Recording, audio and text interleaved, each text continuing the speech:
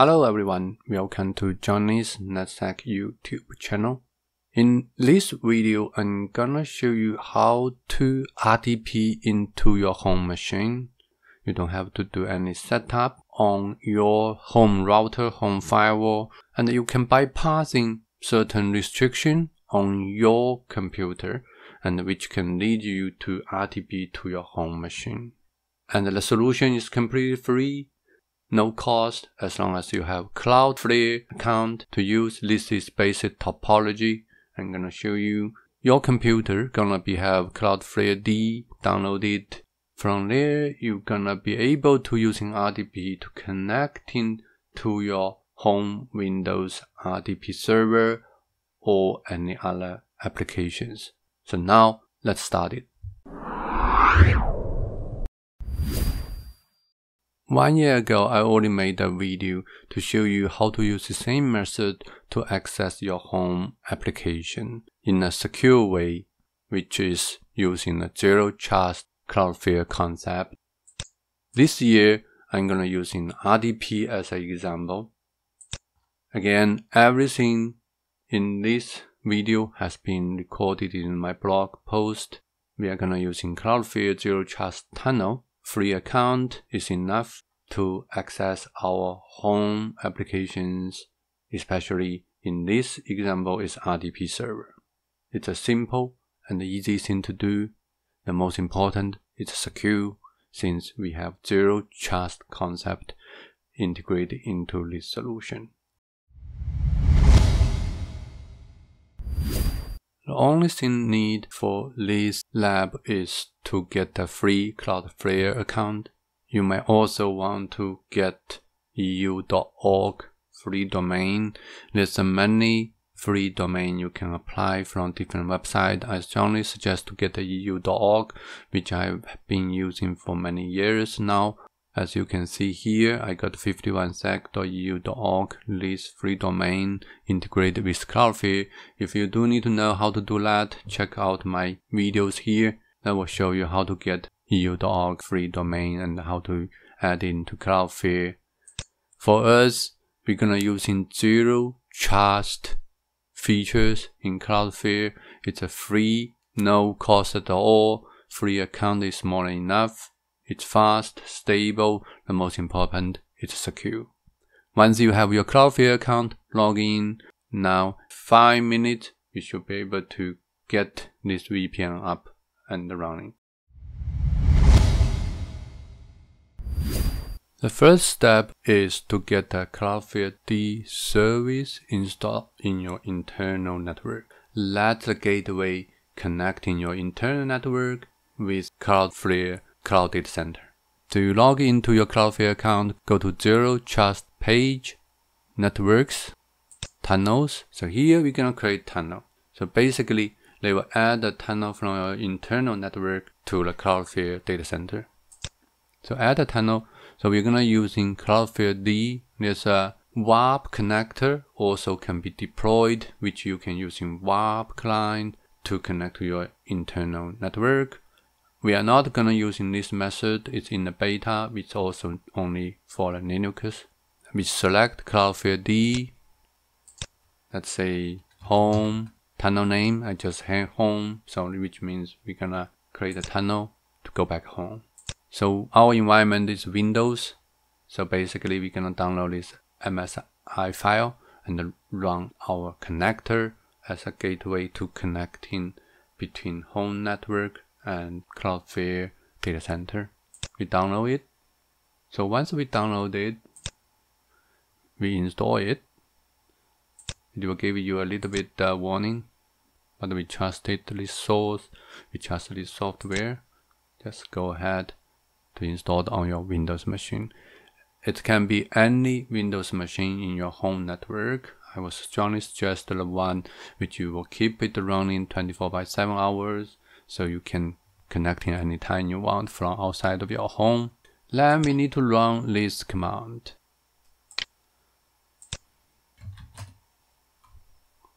Run as administrator.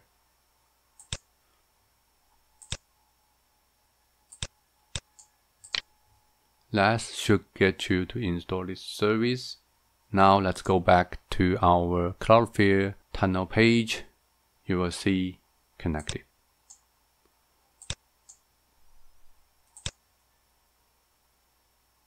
Back to tunnel, confirm. So we have our home tunnel created. So that's how easy you can get this VPN tunnel up and running. Now tunnel is up and running.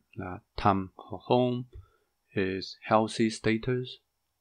But now how I connect to the specific RDP server, my machine in the home. So we have to define a host name for it, which usually is the subdomain. So what we're gonna do is we continue to configure this tunnel. There's a tab called public host name. We need to add to it. So basically we're telling our Cloudflared gateway, once anybody connecting to this host name, it will go to this service with this service. So we're gonna add a public host name. We're gonna add RDP home 1 domain, of course, using 51sec.eu.org, which we get for free. So here is the interesting part. So you can see how many services Cloudflared supported. We're gonna use in RDP in here. In my previous video, here you will see I used HTTPS. Same idea. We're gonna use in RDP here. So now it's a URL. Basically, it's just IP address, localhost is host name with the port. So as far as we know, we're gonna using our local host, and the port is 3389. So we already choose the type RDP.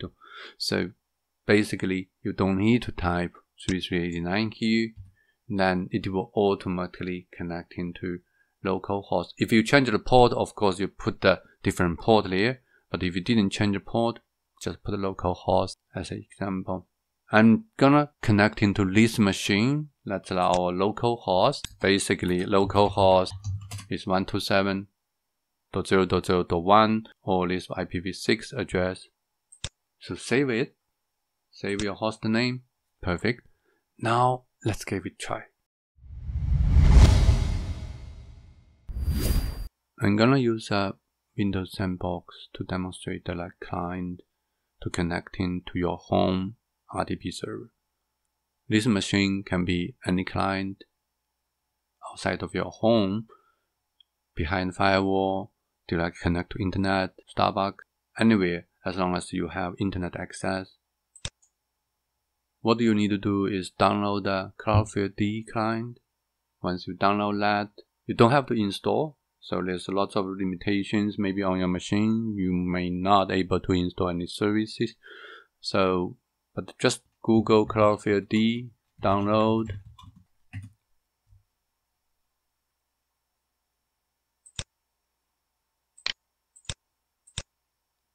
They were telling you, go to the GitHub to download it.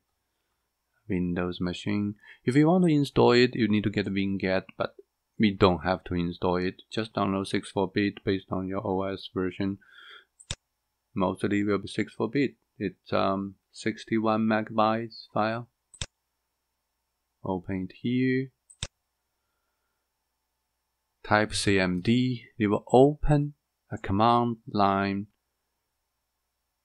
terminal for you to enter the command. Basically, you just need to run the command to forward your RDP request from local to remote. So here is the command line, how it looks like. We're gonna run cloudflared.exe file and access RDP.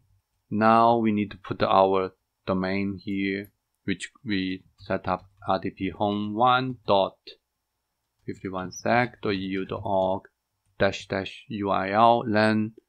So here we are using 3390 local port 3390 and then the Cloudflare D, we're gonna forward it to remote RDP home 1.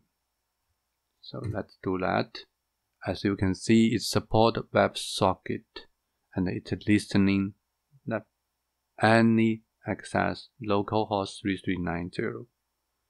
So from there, we're gonna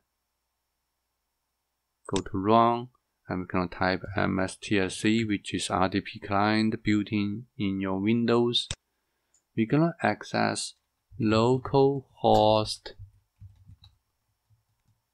3390. Access that, connect to it. The right way it prompts you to log in.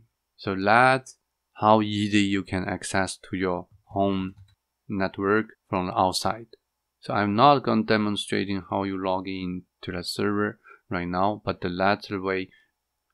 You may question about it. Does that how easy you expose your home network to the internet? Is it safe? Right now, we didn't put the zero trust concept behind it. So that's what we're gonna do. We're gonna make it more secure for you to log in. Not only directly, you can use Cloudflare D, this client, and then forwarding your RDP request to your home server. We will also make it secure, so we're gonna get the authentication one-time token. We can make sure you have right person with right authentication method to access your assigned service. So we created our public hostname. We are able to connect to it. And now we're gonna add certain security rules in. You will go back to your Cloudflare dashboard, go to Zero Trust, and there's Access Application. So we're gonna add an application here. So basically, select self-hosted since the server is self-hosted. We're gonna add an application configuration, RDP home 1. So that's the one we created. The subdomain is RDP home 1. So we based on this subdomain, we're gonna enforce security policy. So RDP home 1 51sec.eu.org gave a warning. It should be there since we were able to access to it. Scroll down. Next, we're gonna put the one-time password, something like that. So we're gonna allow same as application session timeout. We're gonna configure rule. So basically, you have quite a few different selectors to apply. We're gonna put the emails in, which I'm gonna put my email. So whenever there's a request to this subdomain, RDP home1.51sec.eu.org, then they will asking you to get the code, one-time password to log in. Next, no changes here. Let me just add the application. So for the application part, this is providing your access using the defined authentication method. So we define that. One thing you may want to check is the DNS record. Just want to make sure you have DNS record in place. So we have RDP home 1. So the DNS record is here. So as you can see, basically when you create your public host name, it will create this same name record for you automatically. Now let's try it. Let's check back into our sandbox again. So we're connecting to RDP home 1, this URL, and the localhost 3390 port, and the remote desktop connection MSTSC, connect to it. Right away, you should see this browser window should have opened the foreign URL, blah blah blah, and then basically like open the authentication page for you to enter the predefined email address. Okay, we're gonna get the code, and then we're gonna enter into the code. Here's the email. The code is 7884662. You can copy paste in, sign in. Now you get this approval page. Success. Once you approve it, right away here you will get the username password prompt to ask you to log in. That's basically the machine we're running behind it. As long as you enter incorrect password, you should be able to RDP in there. Here is what I'm gonna show you in this video, how to RDP into your home network from outside of your home. I hope you enjoyed it. If you like it, give me thumb up. Also, please subscribe my channel if you haven't. That will give me great support. See you in my next video.